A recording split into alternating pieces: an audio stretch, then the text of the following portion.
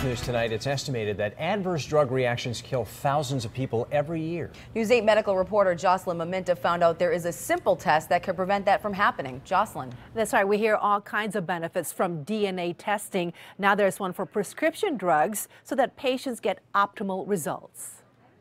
Billions of prescriptions are written, and adverse reactions can occur from the most commonly prescribed drugs. I take a lot of medication. Charlotte Gambardella takes 14 pills a day, including the blood thinner Coumadin, to prevent clots.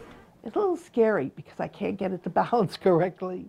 Her cardiologist, Dr. Jack Hauser at HeartCare Associates, You're very sensitive to Coumadin, is worried that specific drug is not getting absorbed properly, 3.8 means to us that your blood is too thin. putting Charlotte at risk for internal bleeding. Why would her dose, that was relatively a standard dose, not manifest itself as being way too high, abnormal response in her?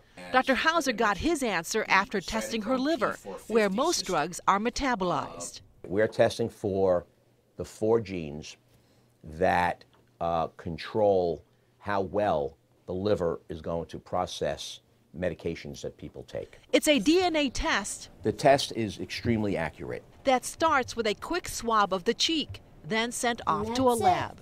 It will tell you if there's a problem when there is, and it will tell you there's no problem when there isn't. It pinpointed Charlotte's problem. We found that she has 1/2 of the genes that code for that processing enzyme to be absent. Charlotte will soon have a tailor-made dose And the fact is that I feel relieved. for a safer and more effective medication.